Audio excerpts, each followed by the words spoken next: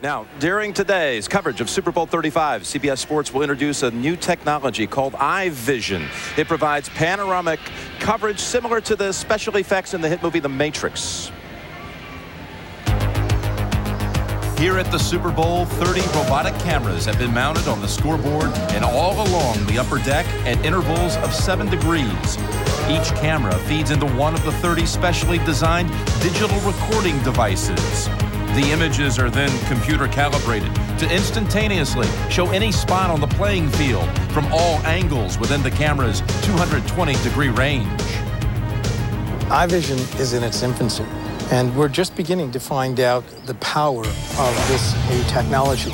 Our engineers, Larry Barbasolis and Craig Farrell, started working on this a year and a half ago, and as we got into the project, we knew that we needed more help from the outside. Credit Professor Takeo Kanade of Carnegie Mellon with designing the software that blends 30 cameras into one dynamic panorama. This is a gigantic robotic system.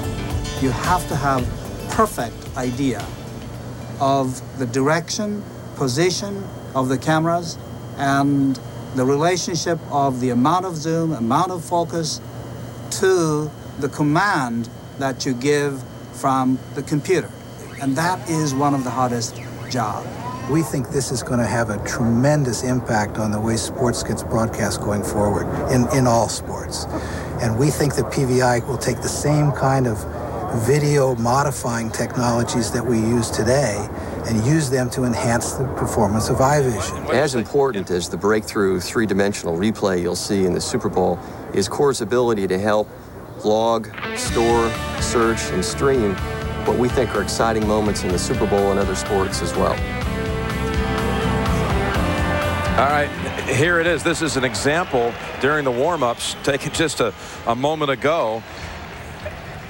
The pass from Banks to Davis, and look at the way it can whip around. We're all looking forward to it. And by the way, it can be used in instant replay situations in the case of a challenge cut. We will talk from time to time tonight about EyeVision. If you're wondering what it is, this is what it looks like. You got a pass rush, quarterback, he drops back. Look, he sees a big lane. Look at that big lane, so he steps up into it. What always makes it easy for a quarterback is to have a clean line of sight. Watch Trent Dilfer, nice look off, looks to his left, and nobody in front of him. Look at that nice lane. He can see the receiver down the field, and what a throw. On 3rd and 6. Dilfer has his man, complete. Patrick Johnson, enough for the first down.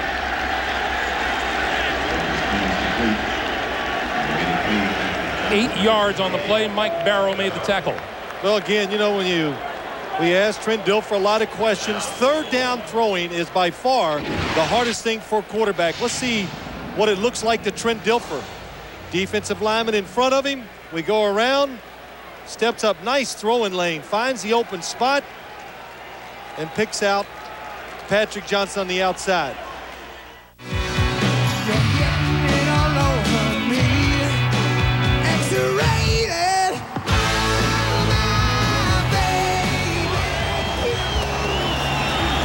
Lewis flares out, takes the pass, cuts back inside, across the 40 to about the 41-yard line.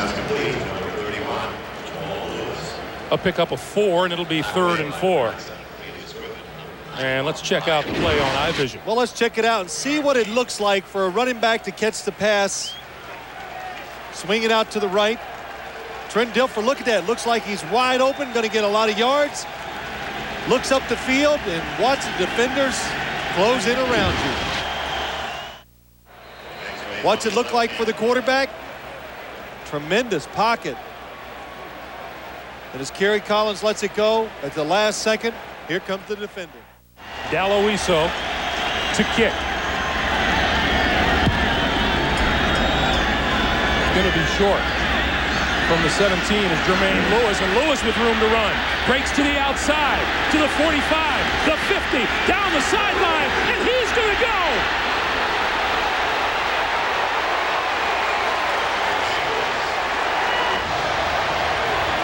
That is unbelievable. Number 84 goes 84 yards.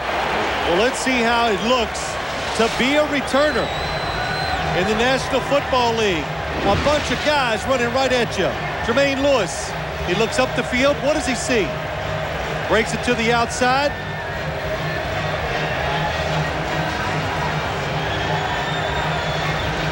And he sees a corner, and he knows it. Corey Harris, good job of just getting in the way.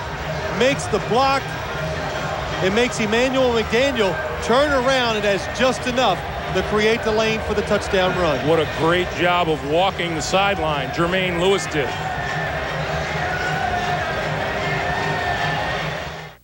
Watch Kerry Collins. He looks down the field.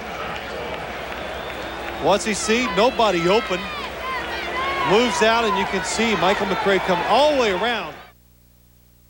Brian Billick looking to his offense to put a nail in the coffin right here from the 3-yard line. Lewis and Gash in the backfield. Dilfer's pitch to Lewis. Left side, going for the end zone. Lost the football. No, the official says touchdown. Oh, the Giants did get the challenge in before the kick. The Giants are challenging the call on the field of a touchdown. And even though Jamal Lewis lost the football, it was blown dead, the touchdown. Now that looks different that time. The Giants cannot get the football here. They would, let's watch it here, see if we can see it, Greg. Possession. Oh. Looks to be a touchdown because the nose all he has to get. Yes, all he has to do is break that plane.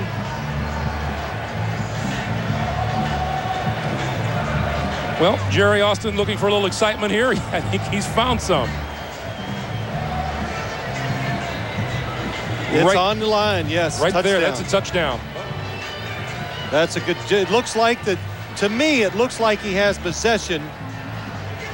You got to back it up just a little because it's coming out there. It looks like he has possession. Look at it now, real slow. And at that point, it's a touchdown. Then it comes out. Boy, we're judging this by inches.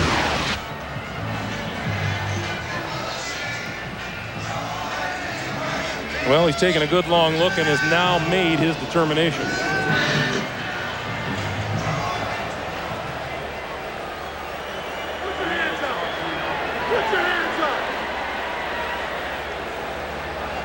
After reviewing the play, the call stands as made on the field. Touchdown.